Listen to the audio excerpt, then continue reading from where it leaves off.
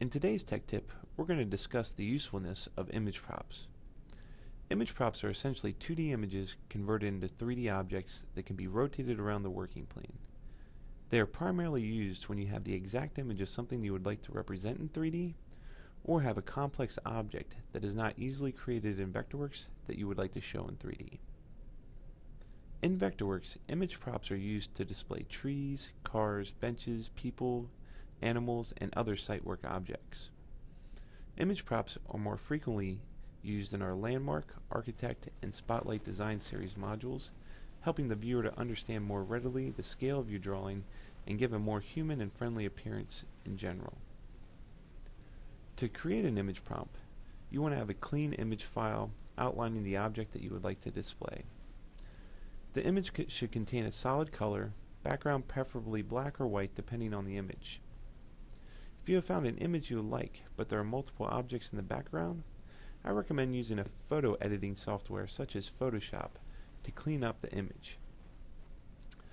Here's an example of an image that you would want to use to create an image prop from. For this example, I'm going to create an image prop from this image. First, go to the Model menu and choose Create Image Prop. Here you can choose whether you wish to import an external image file or use an image that's already attributed to another object in the current document, such as an image-based texture or bitmap image. Once you have selected the image, a dialog box will appear. Type in a name for your image prop and then assign a height and width. In most cases, you will want to lock the aspect ratio so that you're not distorting the image. Mask options allow you to make the background of the image transparent or mask a secondary image over the main image. The most commonly used practice is to use a mask, select Create Mask, reuse an image from another resource, select this prop's color, click OK, choose Transparent Color, click OK. This will open the Transparent Color Mask dialog box where you'll be able to choose a color from the image that you want to be transparent and adjust the color matching tolerance and mask contrast. The color matching tolerance determines the range of pixels from the selected background color to be included in the transparency. Drag the slider to the left for a more defined image prop. Drag the slider to the right for more pixels to be transparent. The mask contrast controls the intensity of the image prop's color.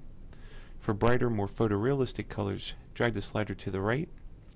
Drag the slider to the left for a more washed out or gray image. Image props also contain several different viewing options so that the image can be properly oriented according to the 3D view. Cross planes will intersect two planes of the image at a 90-degree angle, allowing the image prop to appear the same from all sides when rotated. This is useful for creating trees and shrubs and would be less effective for park benches and cars. Constant reflectivity allows you to make the image prop unaffected to light objects or light emitting objects. Plugin Object will allow you to create the object controllable by the Object Info palette, enabling you to change the dimensions as well as the rotational preferences of the object even after creation. Auto Rotate to Viewer, as the name implies, will force the object to face the viewer at all times. If unchecked, the image prop will spin freely around during rotation as other objects would and will remain aligned to the respective ground planes. You would want to uncheck this option if you're using the image prop to display a painting or television screen. Create Symbol will add it to this document's resource library, allowing you to insert it multiple times into your document or import it into other Vectorworks documents.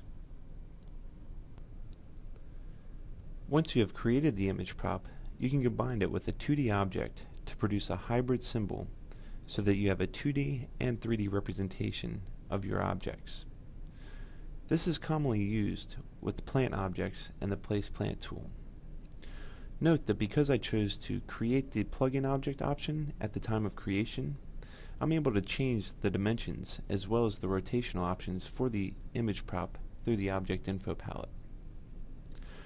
To demonstrate the usefulness of image props, here's a 2D plan of a residential home created by our in-house landscape architect, Eric Gilby.